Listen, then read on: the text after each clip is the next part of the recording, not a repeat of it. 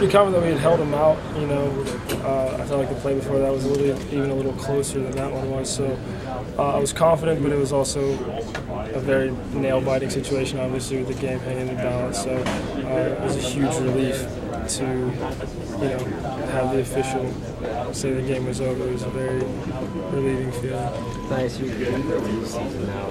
When a game like this, are you guys at the point where you start thinking about anything being possible?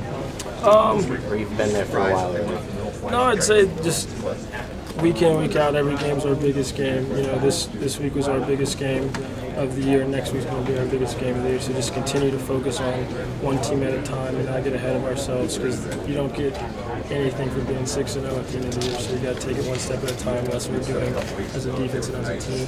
I'm sure you expected to have a good defense this year, but have you exceeded even those expectations? You know, as a defense, I feel like we had high expectations going into the season. You know, being a dominant defense, and you know, the way we come to practice, the way everyone works in the off season, all that hard work, you know, is beginning to show now as the season's starting to get towards the middle / end. Is this the kind of game you guys might have not won in the past?